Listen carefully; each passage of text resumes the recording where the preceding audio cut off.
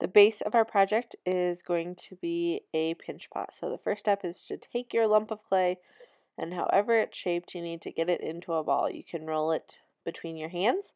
You can roll it on the table. It doesn't have to be perfect sphere, but you want it nice and round, not too lumpy, no big cracks. When you're feeling good about it, you got to stick your thumb right in the middle of it. When you take it out, you'll have this nice hole. And that is where the pinching comes into the pinch pot. Put your thumb back in the middle, and then you use your other fingers to pinch around all of the sides and the bottom until your walls are all about the same thickness and you think it's a good size to build your project on.